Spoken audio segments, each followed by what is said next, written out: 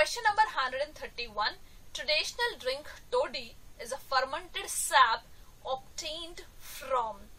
This traditional drink called toddy, it is very famous in South India, and it's a fermented sap obtained from palm species. So the correct option for the given question is option number 2.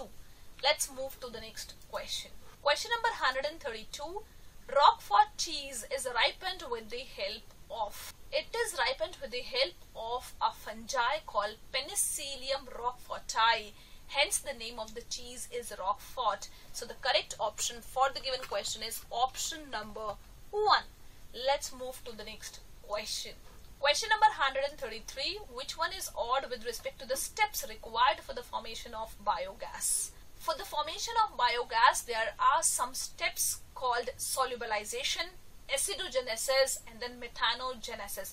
Distillation is not the step of biogas formation. So the correct option for the given question is option number 2.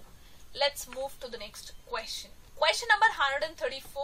Luxury genes are always expressing genes. No, they are not always expressing, because constitutive genes are the genes which are always expressing. Second option, they are not always expressing genes. Yes. They are constitutive. No, constitutive genes are the always expressing genes. So third and first option is same.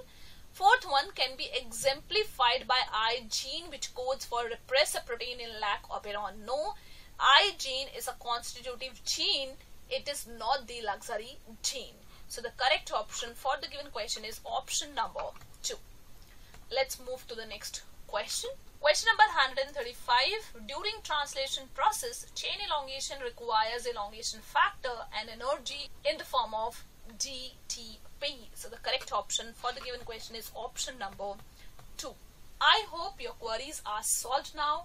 All the best for your next AIATS. Till then, keep reading and learning.